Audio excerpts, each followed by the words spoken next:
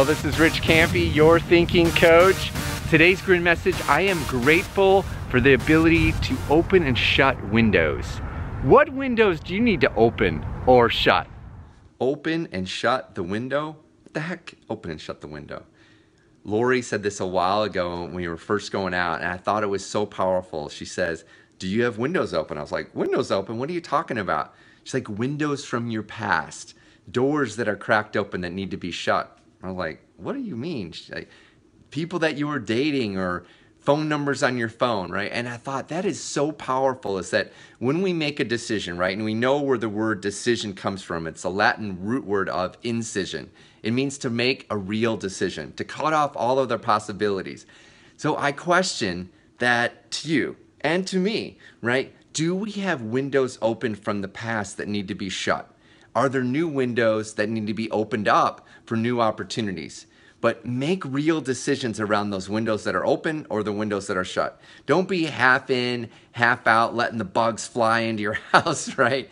So where are you? Did you really shut windows from your past around things that have happened, decisions that you've made? Or are those windows still cracked open so you leave just a little bit? In case it doesn't work out, I can open that window a little bit more. And this might be around decisions you've made in your business, in relationships, in your finances, in your workouts, right? Maybe you're saying, you know what? I'm gonna leave those donuts in the pantry just a little bit longer because if I have this crazy urge that I can still go get them. I'm probably not, but just in case. So shut the windows. Just go around and shut some windows. Are there some places that you need to cut off the other possibilities?